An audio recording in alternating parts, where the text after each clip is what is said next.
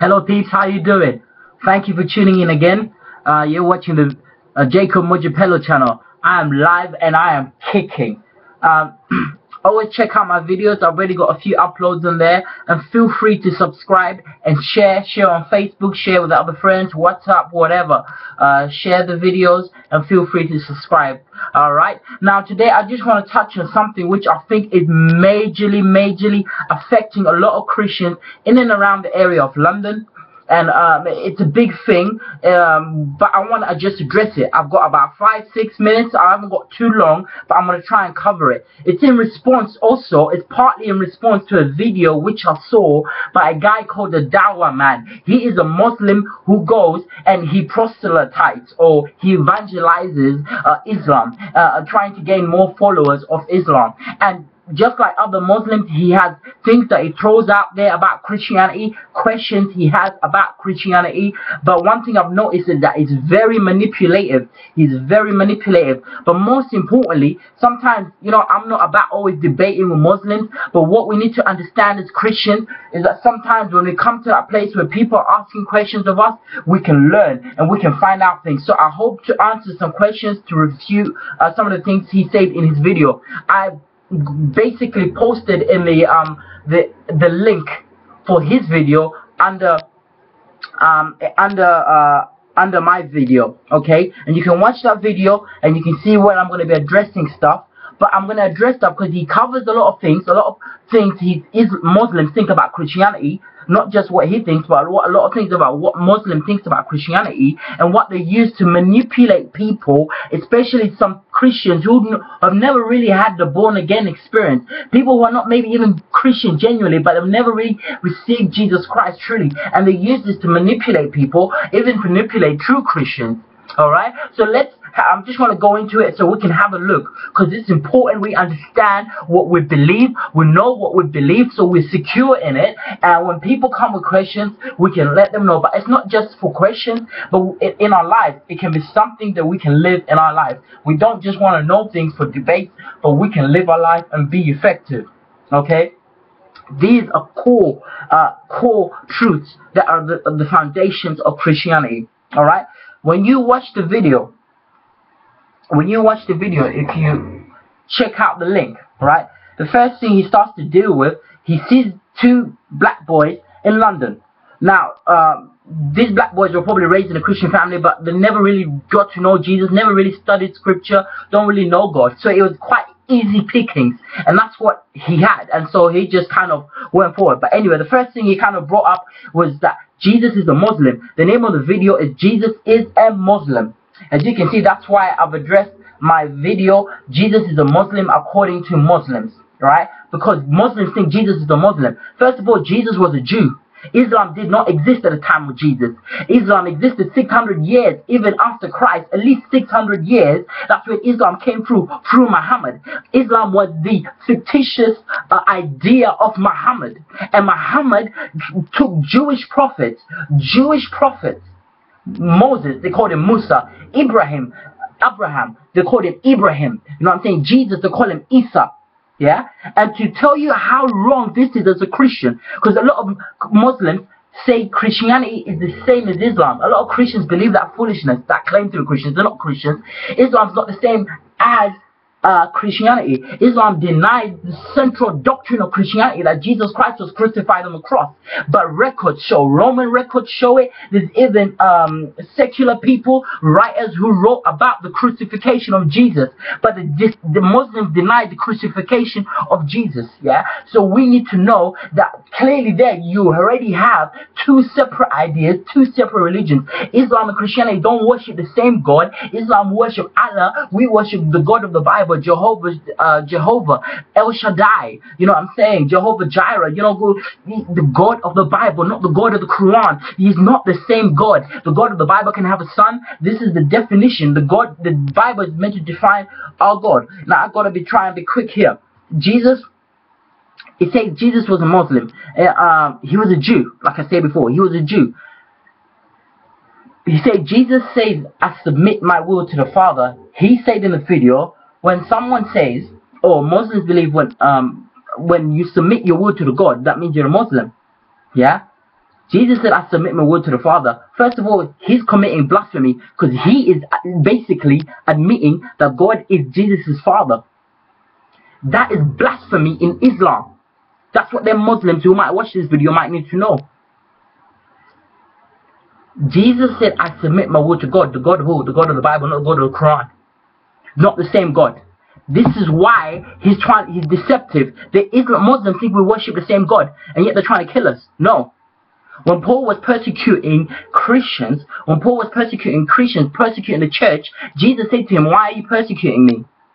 And so he tries to say Jesus and the church are not on the same side. Let me tell you, Jesus is on the side of the church is on the side of Jesus. The church might not be perfect, but let me tell you, Jesus takes it personally. When you injure his people, the people he's directly related to the church, you're basically trying to injure him. You're attacking him. And Jesus said to Paul, why are you persecuting me? And that's what this Muslim, that's what Dawah man doesn't understand. Okay? He said, Jesus said, I'll submit my will to the Father. So, already there, you know, he's already committing blasphemy. He's admitting that the Father God is Jesus, his Father, and Jesus is his Son. So right there, he's committing blasphemy, Islamic blasphemy. So that's for him to deal with his Islamic fellows. Alright? So it's important we understand that. But it's important we understand that Jesus was not a Muslim. Christianity has got nothing to do with Islam. Muhammad tried to basically plagiarize a lot of things. That's what he did. That's what he really did in essence, from the Bible, from Christianity, and tried to say God can't have any partners, can't have any children. Well, the God of the Bible had a child. And in essence, the God of Islam is not true. The God of the Bible is true. Okay? He says, and then he tried to address the Holy Spirit and tried to say the Holy Spirit was talking about Muhammad.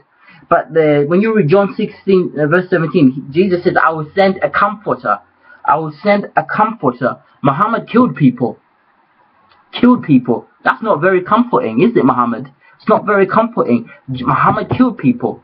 It's important we understand that. And Jesus said, he shall be in you. In another scripture, I think in John chapter 14 and 15, he says, he will be with you and in you, the helper, the comforter, the spirit. He shall be with you and in you. Muhammad's not in me. Muhammad's not in me.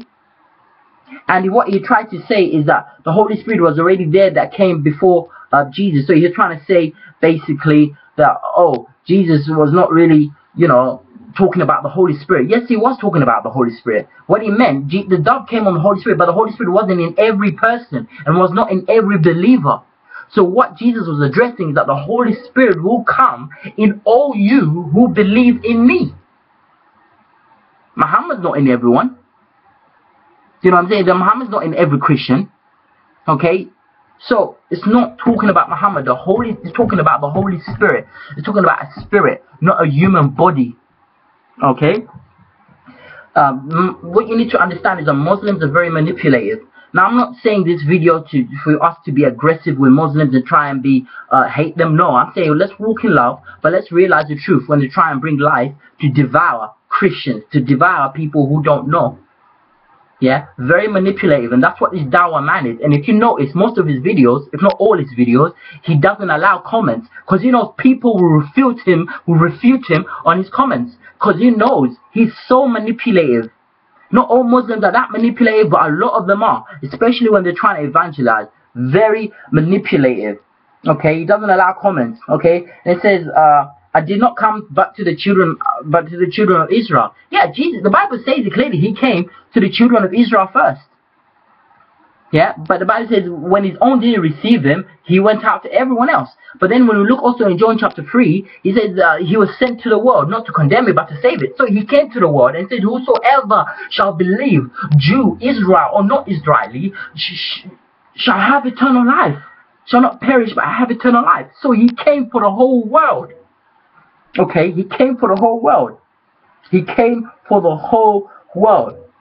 The sword, he talks about the sword in the video. The sword represents the word. Okay, if you look at the armor in Ephesians, I think Ephesians 5, the armor of God, it talks about the sword, the word of truth. Also, yeah, the sword represents the word. Hebrews talks about the word is like a two-edged sword, dividing so the word, not the physical sword to cut people up.